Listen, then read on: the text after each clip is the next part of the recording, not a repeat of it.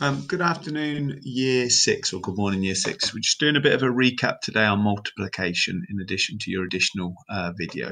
We're going to be thinking today about being successful by revisiting our multiples of 7, 9 and 11 to check we know our times tables. We're going to correctly order our approaches to some calculations, and then we are going to solve some questions which are linked to some of the concepts that we're using.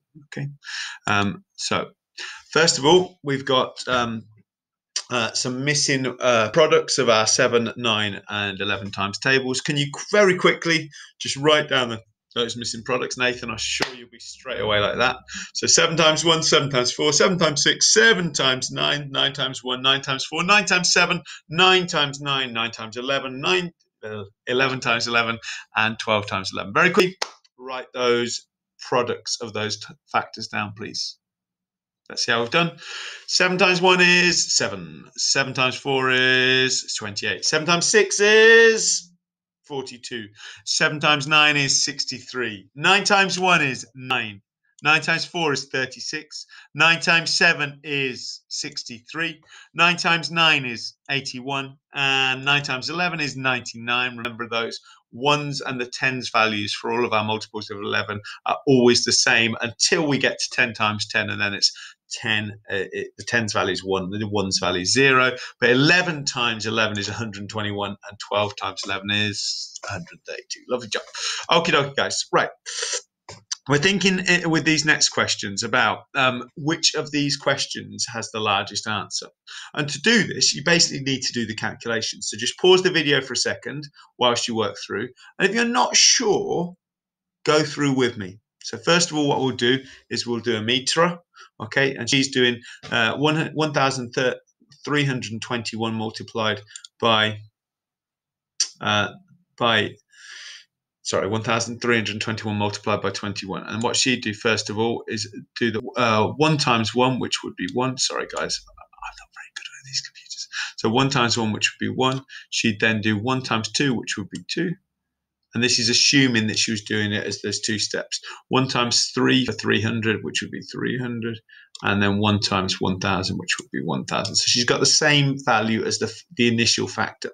But then to do her 20 times 2, she first of all put a 0 there because she knows, sorry, her 20 times 1, she knows that she's not going to have a value in the ones column other than 0 due to the fact she's doing multiples of 20. 20 times 1 then is 20. 20 times 20 is 400. 20 times 300 is 6,000. And then 20 times 1,000 is 20,000. Okay. And once she's got those values, I'm sorry it's so messy on the screen, guys. She then calculates these two together by adding these two together. So she ends up with 1, 4. I'd be very grumpy with you in class, wouldn't I, if your presentation looked like this? 7, 7 and 2. Okay, so you can see at the end she ends up with 27,741. If you complete the same calculations for Barbara and Clive, you've then got to identify who has the largest answer.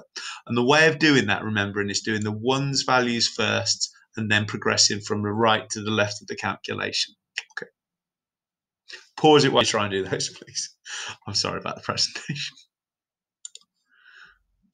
Okay, guys, let's see how we've got on. Okay, so Amitra was 27,741, Barbara 25,572, and finally Clive 25,599. So we can see that the largest answer was Amitra. I'm sorry about the presentation of mine, guys. I'm just giggling about how bad it was. Right, guys, with James, he's using the 1,000 digit cards, so these individual digit cards that he's got, and you can see that he's trying to use some of them. He uses 3 of the digits in the calculation, so you can see there's 1, 2, 3 spaces that are missing. Okay, so here, I'm trying to highlight, not do the remeasure. Got here, here, and here. We've got these different marks which are missing. He wants to find the calculations which have answers, so the product needs to be between 20,000 and 30,000, and I'd like you to try and find some. Okay, try and find some. So again, you're basically doing a calculation. You just got to identify using the 1, the 2, the 2 and the 4. You can only use each digit card once, but you could put 2 in, more than once, but you can only put 1 and 4 in once, and complete the calculation where you're doing a 4-digit number multiplied by a 2-digit number, and the ones and the 2 in that 4-digit number and the 2-digit number are already allocated according to that. See how you get on with that one now, please. Okay, let's see a couple of suggested answers. So you could have 1,121 multiplied by 22, which is product of 24,662. And then you could, as you see at the other one at the bottom, 1,221 multiplied by 21, where the product would be 25,641. Okay, so there's different options. Hopefully you were able to identify some of those where the product was less than 30,000, but greater than 20,000.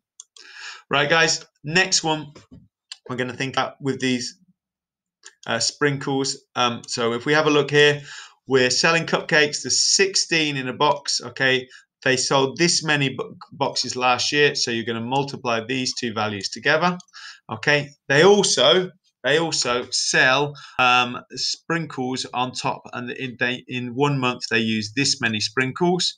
Okay, and with that value, then you've got to multiply it by a number. What do you think you've got to multiply it by to figure out in a year how many they moved it by? Because I can see that I've got 16 and then I've got 1,521 as values that I'm going to multiply to get my product. But with 2,138, what am I multiplying it by to find a year? It's a year, isn't it? So therefore, it's multiplying it by 12 because it's one month is 12 times a 12th of a year. Okay, so therefore we're going to multiply it by 12. Okay, so we can see that it's 2,138 multiplied by 12, it leads to 25,656 sprinkles. Okay, and that year value you can see there. Okay, guys, on your sheet, you've got these are slightly bigger values, so you've got to be careful with them. And also do make sure you're looking for the largest answer rather than anything else. Okay, again, guys, you've got that year clue word rather than saying a value necessarily, so you just need to think about that. And remember, with these digit cards, you can only use each of the cards once. So you've got to fill in the place before the 7, so the thousands digit, and the ones digit in our 4-digit number, and then the tens digit in our 2-digit number. And you're trying to make a product that is between 90,000 and 100,000. So it could be 91,000, it could not be 101,000. Okay, and you've got to find 3 calculations for that. Thank you for your attention with that today. You're looking at metric measures in your maths with the other video today. And where you're asked to do these, you've got quite a lot of estimating to do. So do try and follow the video in terms of the guidance about how to estimate. So it's a rational estimate rather than just a silly one. Okay, you can't just pick random numbers out of the air. You've got to make sensible decisions about the values that you're picking. Okay, and then here, how heavy is our school? I'm interested to see your answers on that, guys. Answer sheets are coming through to you today for solving 2-step equations and then the finding pairs of values 1 and 2 sheets today. And then finally, guys, that's from me today. Have a good day, and I'll see you again after the weekend. Bye-bye.